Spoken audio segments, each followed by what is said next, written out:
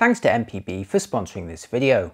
Hi, I'm Gordon from Camera Labs, and this video is all about the photo quality of the Fujifilm X-T5, a high-end mirrorless camera with a 40 megapixel APS-C sensor that was launched in November 2022 at a price of around $16.99 or pounds. If you're interested in the video capabilities of this camera, check out my separate review, which I'll link to here when it's ready. Both my photo and movie reviews were made with a final production X-T5, which becomes the second camera in the series to use the X-Trans5 HR sensor, which made its debut on the X-H2 a couple of months ago. Fujifilm's strategy of gradually trickling down its latest sensor across the range means we'll almost certainly see the same X-Trans5 HR in multiple bodies going forward, so in terms of pure photo quality, they'll all be essentially the same. Where they'll differ is in terms of body design, controls, ports, composition, accessories, and of course the price. Some video features will also vary, but I'll leave that to my other review. Like most Fujifilm cameras, the X-T series was originally devised for photography first, a joint flagship alongside the X Pro for those who preferred SLR styling over a rangefinder. As Fujifilm's technologies improved though, the X-T evolved to become more adept at fast action, sports and wildlife photography, as well as growing into a very capable tool for videographers too. And in turn the body gradually beefed up to better handle bigger lenses, while also acquiring a side hinge screen. The earlier X-T4 became their most capable all-rounder to date, but by trying to be all things to all people, it had arguably lost some of its original charm and appeal. When Fujifilm introduced the X-H1 as its new flagship, I was initially a bit confused to the positioning, but now with the X-H2 and X-T5, their strategy has become clear. The X-H series has become their true flagship, debuting their latest technologies with the least restrictions and aimed at those who demand the fastest speed and the greatest video capabilities. The latest X-H2 and X-H2S have now taken the pressure from the X-T series to be all things to all people and allowed the X-T5 to return to its original roots as a photo-oriented camera. Now, whenever new cameras are launched, it's a great time to check for bargains on used or older models, not to mention seeing if you can sell one that you don't need anymore to offset some of the cost of an upgrade. Either way, I head to MPB to find out. MPB is the world's largest online platform for used photo and video gear, so if you've got any kit that you're not using anymore, just head to their website for an instant quote. For example, at the time I made this video, MPB offered me £845 for an X-T4 in light new condition. Now my quote was in pounds because I'm in the UK, but they're also a global platform operating across Europe and the US. MPB's quote also includes free doorstep pickup, and once they receive and confirm the condition of your gear, you can choose to accept the quote and receive the money in your account the next day. No post office, hidden fees or disgruntled buyers to deal with. Or if a previous model is good enough for your needs, try searching MPB for a used model. I found plenty of X-T3s available from £709. I've been using MPB for several years now and I've always had a positive experience with them, so when you have photo gear to buy, sell or trade, I'd recommend checking them out at mpb.com or using the links in the description. Right, back to the review. At first glance, the X-T5 body looks a lot like the X-T4 with an almost identical control layout from the front, top and rear, but place them side by side and you'll notice the 5 is a little bit shorter and narrower, albeit still not quite as slim as the older X-T3. Pick them up though, and the 5 is impressively 50 grams lighter than the 4, weighing 557 grams, including the same battery. That's only 18 grams heavier than the 3 and a notable 103 grams lighter than the X-H2, while crucially sporting the same IBIS unit and battery. Remember, the X-T3 had no IBIS and a smaller battery. As such, you're getting a compact but comfortable and well-built body with the same degree of weather sealing as the X-T4. The same battery as the X-T4 and the same sensible control layout too that will appeal to fans of vintage cameras. This includes dedicated and lockable ISO and shutter dials on either side of the viewfinder head, with color controls underneath to adjust the drive mode or switch between shooting stills or video. The exposure compensation dial remains unlockable and may accidentally turn when you're, say, pulling it from a very tight bag, but I didn't experience any issues when using it this time. Note that both the ISO and EV dials also have C positions which allow you to transfer control to the front finger dial. I also like the way that Fujifilm cameras take you straight to the relevant customization menu by simply pushing and holding the button or the dial in question. And speaking of which, I feel the finger and thumb dials have just the right pressure for their push to click, which allows you to still turn them vigorously without ever accidentally pressing them to access their additional functions. Oh, and a quick nod to the rear dial, which by default toggles between magnified and full views in playback with a single push, while turning it adjusts the degree of magnification. It's all very intuitive in use. I've said it before and I'll say it again, one of my favourite aspects of the Fujifilm X system is the ability to keep dialing slower and slower shutter speeds beyond that arbitrary 30-second limit of most rivals. Set the X-T5's shutter dial to the T position and you can manually select 1, 2, 4, 8 or even 15 minutes without ever having to go near a bulb mode, a special menu or a cable release. As a long exposure photographer, I find this feature absolutely invaluable and better implemented than any other system, and it gives me the excuse here to try out the new sensor for this kind of work. So here's a shot I took with the X-T5 and XF23 1.4 WR fitted with my Lee 7.5 filter system and a 10-stop ND. This is a 2-minute exposure at f4 and 125 ISO shortly after sunset with noise reduction disabled, and I'm pleased to say it's virtually bereft of hot pixels. If you'd like to learn more about long exposure photography, check out my tutorial all about it. The only control that doesn't quite hit the mark for me personally though is the joystick, which still feels unnecessarily small and pointy compared to other brands. I feel it would benefit from something a little bit more substantial, but again, that's just personal preference.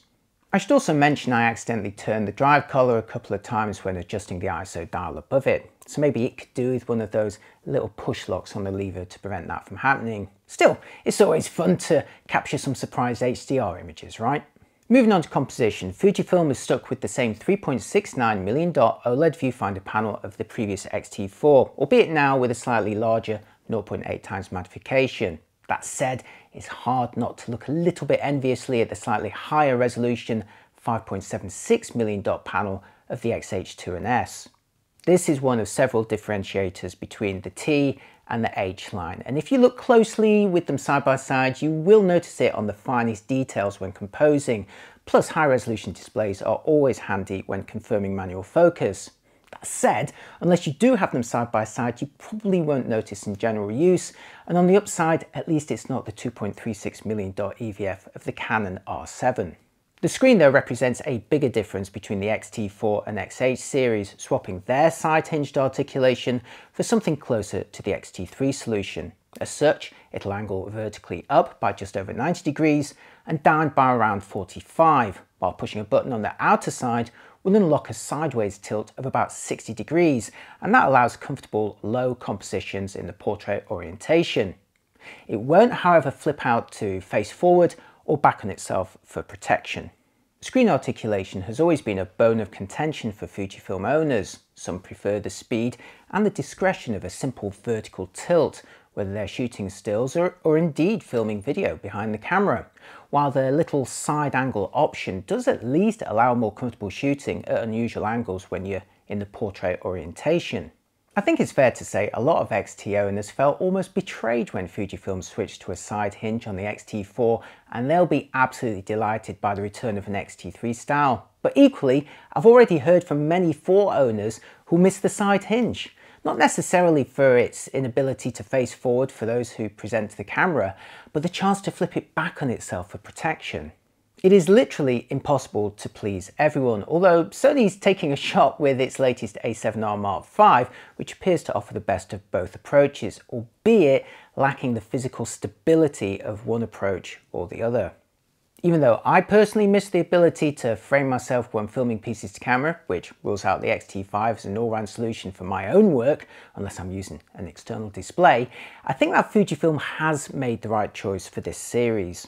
Ultimately, if you want a new Fujifilm body with a side hinge screen, go for the XH series, or perhaps a future XS model. Sure, it's frustrating if you wanted the vintage controls too, but in terms of offering multiple body approaches, I feel Fujifilm does offer a lot more options than most. Before moving on to the internal performance, a quick note on connectivity and accessories. The X-T5 shares the same ports and twin SD card slots as the 4, which means you're still not getting a full-size HDMI port, a dedicated headphone jack, or a faster CF Express slot in order to support deeper bursts and the highest bitrate video.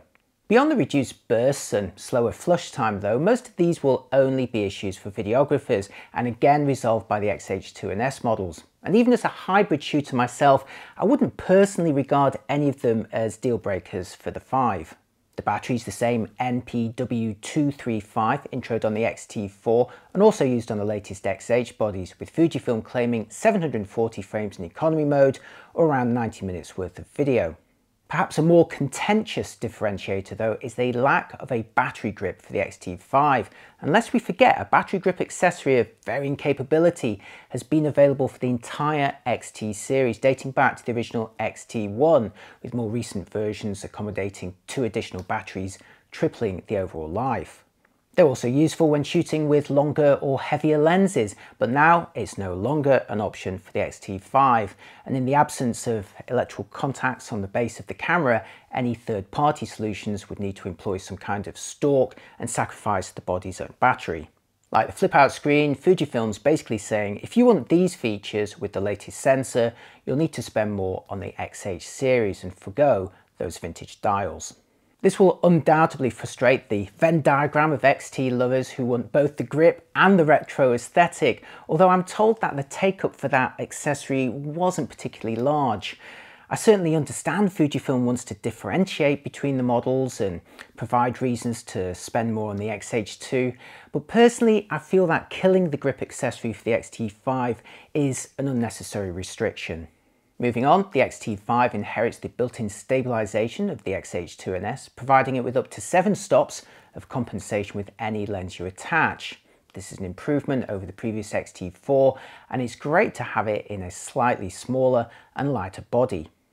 To show it in action, here's 2 photos I took with the X-T5 fitted with the XF 35mm f2 lens, which doesn't have any optical stabilization of its own. Both shots were taken at a shutter speed of 1/6 of a second. On the left is the version with the X-T5's IBIS disabled, and on the right is the version with IBIS enabled, and taking a closer look reveals how effective the stabilization can be. The old 1 over the effective focal length rule to avoid camera shake has become less accurate as sensor resolutions have increased, and on the day I required a shutter speed of around 1/100th of a second to completely avoid shake with this lens and with IBIS disabled. Once I'd enabled IBIS on the X-T5 though, I could enjoy pretty much the same result at 1/6 of a second, and that corresponds to 4 stops of compensation. Although if I return to the stabilized image at 1/6 of a second and swap it for a version taken 1 stop slower at 0.3 seconds, it still looks pretty good. So I'd say it gave me 4 to 5 stops in practice, at least with this particular lens. IBIS is also invaluable when it comes to framing. Here's the view with the XF35 with IBIS disabled, before enabling it in the menus and returning to a much steadier view. This makes it much easier to achieve precise compositions, especially at longer focal lengths. Since most of the lenses you want to use with the X-T5 to maximise its potential resolution are unstabilised primes, IBIS is a very important feature to have. Moving on to autofocus, the X-T5 unsurprisingly inherits the same system of the XH2 and S, and as far as I could tell, the same performance too. As such, one of the highlights is subject detection for animals, birds and a variety of vehicles, although like the XH models, this is separate to the existing human face and eye menu, making it feel a little bit bolted on. Surely all subject types should really be on the same menu like other systems. But anyway, here's the single AF mode in practice using the most recent XF23 1.4, wide open at f1.4 of course, and a single AF area in the middle, where the camera quickly refocuses between the 2 bottles without any fuss. And next for the compact XF35 f2, set to f2, which may wobble a little as it settles on the more distant bottle, but the process is still quick and accurate. Certainly, the X-T5's autofocus didn't let me down or get in the way during any of my day-to-day use. Single AF mode in the middle is easy though, so here's another test with the XF23 1.4, but now with the camera set to continuous autofocus, using all for the full area and with face and auto eye detection enabled. You could see the system identify my eye with a white frame as soon as I entered the picture, after which keeping the shutter half pressed turned it to green to indicate tracking. And to show it working on an older, more affordable lens, here it is again with the XF35 f2, where the auto eye setting is doing a good job at focusing on the closest eye, and again keeping me identified in pretty much full profile. Note how the system found another face in the background as I temporarily left the frame, proving someone's carving skills were certainly more human than others, not me I should add. Since portraiture is an important subject for the X-T5, I also wanted to make one more test, but this time indoors. So once again, you're looking at the XF23 1.4 wide open and the system finding and tracking me as I move around the frame pretty easily. While Fujifilm's AF system can still occasionally find faces in compositions without any present, I feel the system does work very well when there is a human in the picture. Plus you can set one of the function buttons on the camera to quickly toggle it on and off if it gets confused. If you'd like to see the AF system in action for bird or vehicle, action or wildlife photography using longer lenses, check out my photo reviews of the X-H2 and X-H2S. The drive options are also inherited from the X-H2, albeit on the X-T5, coupled with less buffer memory and the inability to use fast CF Express cards to clear it. As such, the top speeds may be the same, but you'll be taking fewer images in a burst. In my own tests, I confirmed the X-T5's top mechanical burst speed of 15 frames per second, even with continuous autofocus, where I was able to capture 329 large fine JPEGs before the camera slowed. That represents over 20 seconds of action at the full resolution, so it should be fine for most scenarios. Plus, the buffer emptied almost immediately when I was using a fast UHS-2 SD card. But for RAW, the X-T5 is much more limited than the X-H2. I managed to capture just 20 uncompressed RAW files before the camera started to slow down, which represents less than a second and a half of action. And once I stopped shooting, I was waiting about 10 seconds for the buffer to completely clear. And while slowing the mechanical burst speed to 10 frames per second effectively gave me unlimited JPEG bursts, I could still only capture 20 uncompressed RAW files at this slower speed before the camera again began to slow down. In contrast, the X-H2 captured 136 uncompressed RAWs at 15 frames per second using a CF Express card, or 68 with SD in my tests. Switching to the electronic shutter allows you to shoot at up to 20 frames per second, but with a 1.29 times crop, resulting in smaller images. Once again, I confirmed the actual speed in my own tests, managing to capture 603 JPEGs across 30 seconds, or 22 uncompressed RAW files in 1.1 seconds. In both cases, the buffer took around 10 seconds to fully write onto SD memory. So while the burst speed on the X-T5 is the same as the X-H2, the actual burst depth becomes another differentiator. If you're happy to shoot JPEG only bursts, I don't think you'll find it an issue in practice, but RAW shooters will need to think very carefully about whether 20 frames at a time with pauses afterwards as they fully flush will be sufficient. Just before moving on, here's a burst taken with the mechanical shutter on the X-T5 while I'm panning across the scene, showing how the buildings are upright, as indeed you'd expect. Now for the same panning action, but using the electronic shutter at the full resolution, where the sensor readout speed has resulted in visible skewing on the tower and the buildings. Place them side by side and the difference is pretty clear. Like most non-stacked sensors, the X-Trans 5HR suffers from rolling shutter, so as always, use the electronic shutter with caution, ideally for subjects or compositions which aren't moving quickly. If you want less rolling shutter from Fujifilm, you'll need to pay more for the stack sensor of the X-H2S. Okay, now for actual photo quality, starting with the various menu options. Like the X-H2, the top resolution is 7728 by 5152 pixels, but two low resolutions are also available and each can be recorded in a choice of 5 aspect ratios, including 16:9, 1:1, 4:3, 5:4 and the native 3:2. RAW files are available in uncompressed, lossless compressed or lossy compressed formats, and you can also choose whether to record standard images in JPEG or HIF formats. As you'd expect, there's the full selection of 13 film simulations to choose from, one of the delights of the Fujifilm system, and if you go for one of the monochrome simulations, you can also apply a colour tint effect if desired. It's all standard stuff for Fujifilm, and since the actual photo quality itself was identical to the X-H2 in my tests in terms of resolution, noise levels and dynamic range, I thought I'd present some new results for you and real-life comparisons with some different lenses. If you're interested in my technical charts and other tests and analysis, do check out my X-H2 photo review, as everything I say about the photo quality there equally applies here. So here's Brighton Pier, photographed with the X-T5, fitted with one of the sharpest lenses in the system, the latest XF23 1.4 WR, As I zoom in for a closer look, it's important to mention that while you can mount any lens on the X-T5 and enjoy more than 26 megapixels worth of detail from them, you will be wanting one of the better models to make the most of the full 40 megapixel resolution. To illustrate this, I've put the XF23 1.4 on the left, with the original XF10-24 zoom on the right, adjusted to deliver the same field of view, and both set to f4 where they delivered their crispest results for this subject.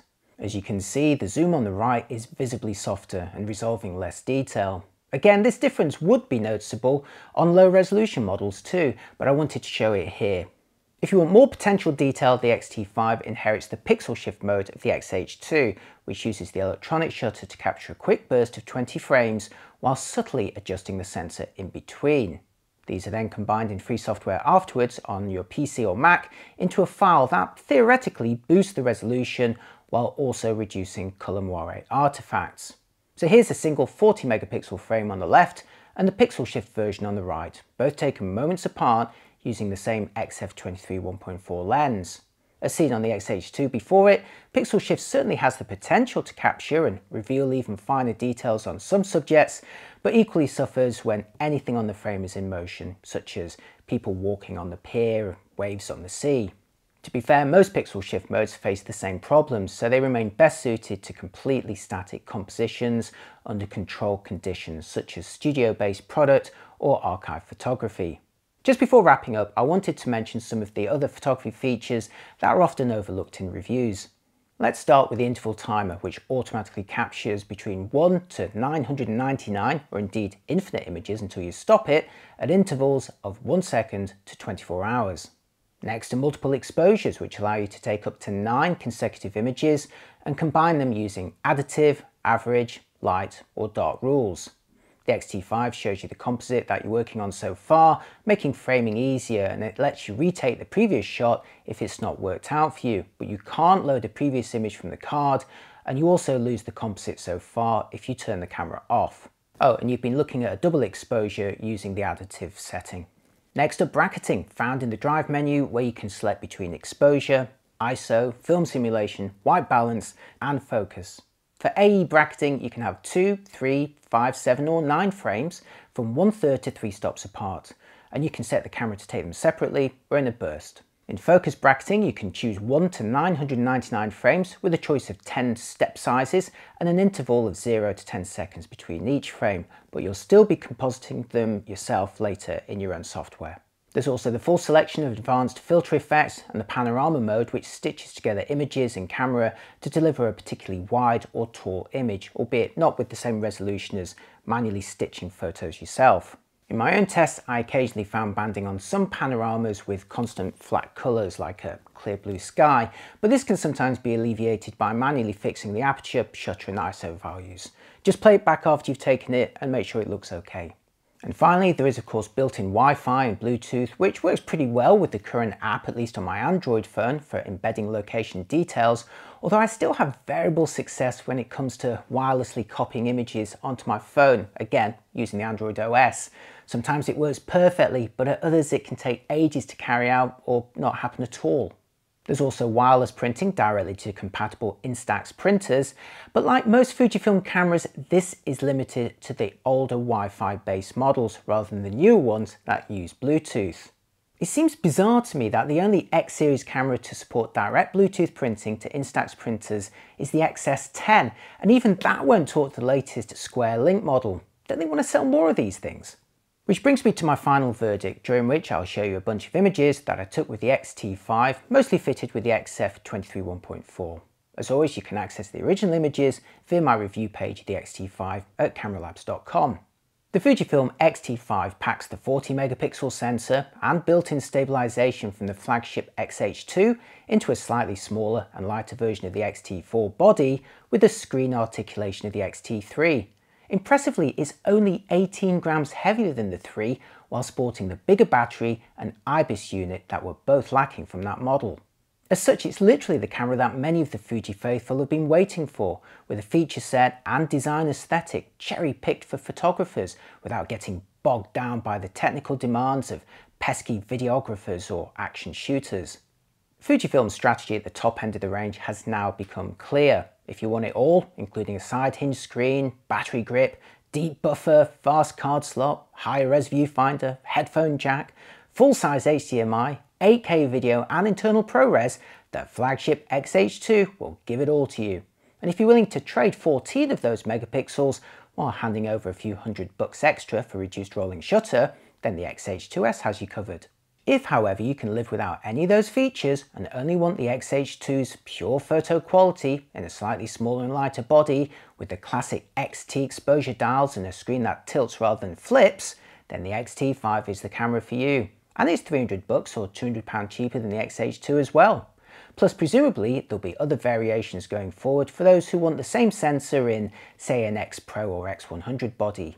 In theory, everyone should now be happy, although in practice there are some who preferred the direction of the earlier X-T4. Owners who essentially want the feature set of the X-H2 with its flip screen, optional grip, improved DVF and fast card slot, but in a body styled with the vintage chic of the X-T series. I don't know how many of you are out there like this, but I have had a roughly equal number of comments on my X-T5 preview either cheering or weeping. There's no denying the X-T5 giveth and taketh away, but the bottom line is Fujifilm has made its decision on positioning, at least for this generation. The X-T may remain high-end, but is no longer the flagship that has to please everyone in terms of performance and features. Indeed, by cementing the position of the X-H series at the top, the X-T now has become free to specialise and have some more fun. Ultimately, while I think the X-T5 could have been granted an optional battery grip without particularly treading on the toes of the X-H2, I feel Fujifilm has otherwise made wise choices on what to include and what to miss out. I'd say the X-T5 is the perfect upgrade for owners of the X-T1, 2 and 3, not to mention a compelling entry for those new to the system. I certainly loved shooting with it, and guess what, it's not bad at video either, but check out my separate review all about that. As always, I'd love to hear what you think, especially if you own a previous X-T model and are thinking of upgrading. Has Fujifilm made all the right choices, or are you frustrated that you're being directed towards the X-H line and sacrificing your beloved dials? Let me know in the comments. Thanks for watching, and thanks again to MPB for sponsoring this video. If you have any photo gear to buy, sell or trade, check them out at mpb.com or using the links in the description. See you next time. Bye bye.